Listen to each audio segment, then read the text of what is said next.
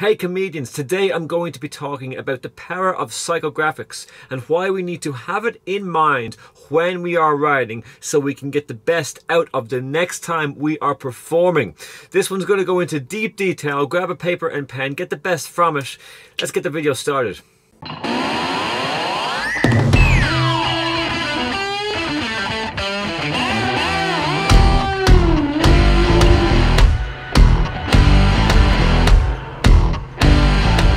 Hello and welcome to another episode of Let's Talk Comedy. My name is Gary Michaels and this channel is dedicated to new comedians. Each week I upload multiple high quality tutorial videos on all things comedy and performance. So if you are starting out in your comedy career, then hit that subscribe button. Never miss a future episode and get performing right. On today's video, I'm going to be talking about psychographics, which is more of a marketing term, and it's used to describe your desires and interests, not your demographic, just such as your job or your age or where you come from, but psychographics is a way more deeper than that. And the reason I'm using a marketing term is because I want you to get into the mindset when writing your material that you are marketing who your onstage persona is to the audience at all times. So I want you to write down all of the things you strongly agree with or believe, or all of the things you don't agree with or believe. Even if it's only as simple as one word per topic that you don't like or do like, you can talk about this.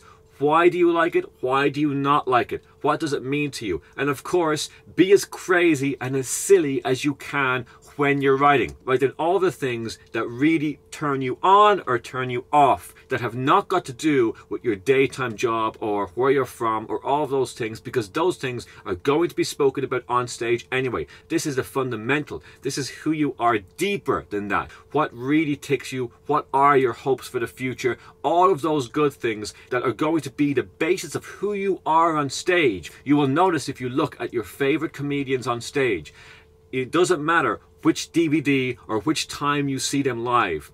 Who they are is always going to stay the same. They always have the same opinions. Or maybe they play a character that doesn't have an opinion at all. They're going to keep up that basis the same throughout the entire thing because they have created a product that they can market to people. And they have figured out how they can win over an audience. They can connect consistently with the majority of any audience and make them laugh. They've figured out how to find their demographic within any audience. And at the beginning of your career, you are going to figure out first who it is you are, what you like, what you don't like, in order so you can have it on the page every single time you go to write material. You have who you are on stage and say, well, if I feel that about life, and if these are my desires and these are my goals for the future, well, now you have a starting point that you can talk about why you hate your job, or why you love your job, or why you're such a failure because you're not where you need to be, that goal you set for yourself 5 years ago, you haven't achieved it, or why you're an overachiever and you're better than anyone else. Figure out what character you want to play on stage. And the great thing about being new to performing is you really do have a clean slate. It's a blank page that you can paint whatever picture on. So you can create the most entertaining version of yourself. Whatever that means to you, you get to create it. Write as many jokes about each topic of interest to you. What are the stereotypes of what you're into? Can somebody make fun of the things that matter a lot to you? And if they can make fun, what are they likely to say about it? You can create as many stories as you want. Certainly you should be writing more than you're going to say on stage. No matter what happens on stage, you will find that the more you write, the more you can deal with. So if someone throws a topic at you or heckles you with a very specific insult, you can go there because you might have covered it in your writing, even if they haven't repeated the exact phrase or topic, because you know who you are on stage, how far you're willing to go, all of your beliefs, all of the things that turn you on, all of the things that turn you off. You now know exactly how to handle this heckle, or you know exactly how to do an extra 2 minutes maybe off the fly, because you can just talk about topics from a point of view. And the great thing about this is it's already in your head. All you have to do is grab a paper and pen, sit down and start writing. I would start every session with writing out all of the words that are important to us. It might be something as simple as nature and why nature is important to you, if that's what's important to you. Or it might be as simple as conversation and debating. If that's important to you, write down why, and then write down a few punchlines or a few quick stories, or maybe a paragraph that is absolutely absurd. Depending on what style of comedy you're doing, this is where you can get creative.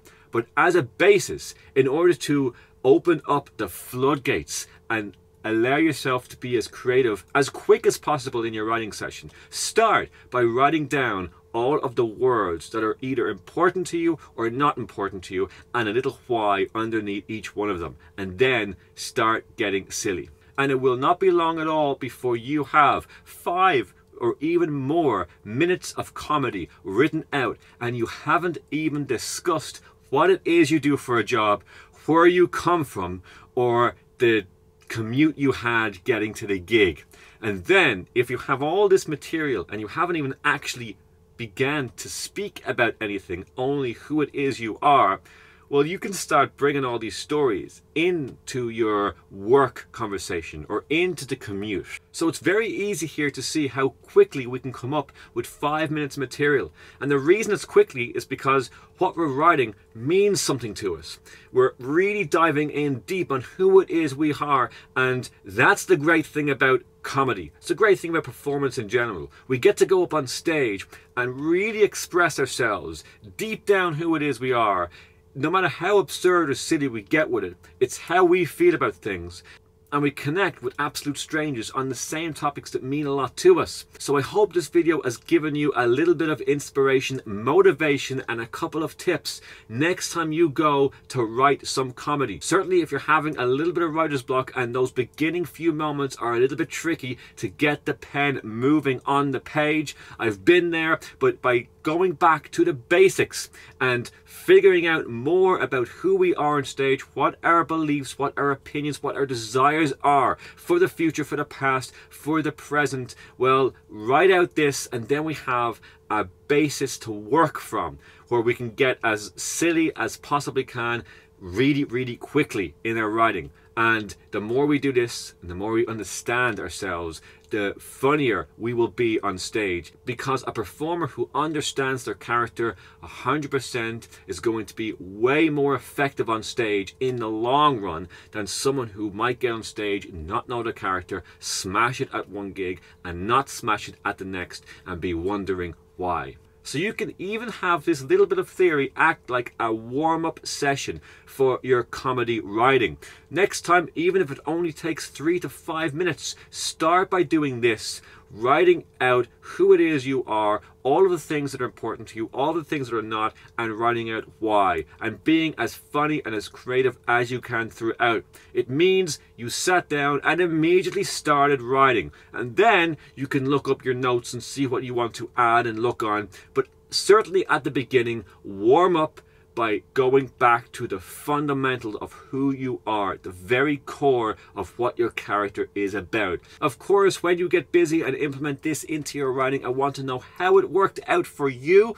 So let me know in the comment section. I will discuss this topic further there. Also, the comment section is the place where you list down any future video you would like me to make, and I will get on making that video just for you and everyone else in this community. As always, a massive thanks for watching this channel. If you want to support the channel further, information on how to do so, you can become a member. All that information is in the description box. Until then, click any of the links you see on your screen and get more tutorial videos, get performing right, and I will see you on the next video. Right on. So another thing for you and your character to do is to come together, hit that like button, get more eyes on the video. Me and my character will be eternally grateful. Hit that like button right now.